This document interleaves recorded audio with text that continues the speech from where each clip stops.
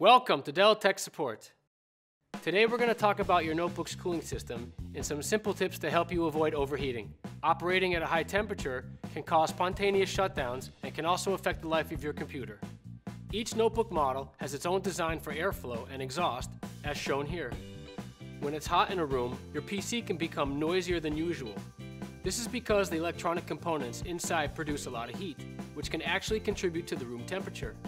So in hot environments, you will start to hear more fan noise because they are working harder to draw out heat from your laptop. So for this reason, it's very important to be aware of the location and the position of your laptop when you're using it. For example, placing your laptop on an uneven surface like a carpet or pillow can obstruct the air vents. Watch our video on overheating tips available at the end of this video.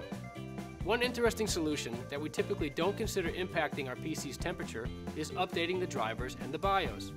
In the case for BIOS, the fan speed can be improved over time to better take into account the heat generated by the processors and the graphics cards.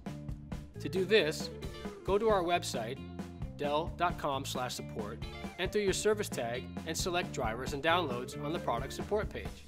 Use Find It Myself to search for BIOS to download and install any updates if necessary. Another simple thing to do is to keep your vents clean. This will definitely help because dust buildup can obstruct airflow. Use compressed air, cotton swabs, and soft brushes to clean the ventilation grids. Last but not least, you may want to consider a cooling pad for laptops which have their own fans. Many also create space underneath to increase the flow of hot air to help cool more efficiently. Thanks for watching.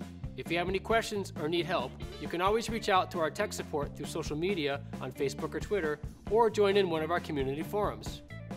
If you like this video, let us know by giving us a like. And don't forget to become a subscriber. See you next time.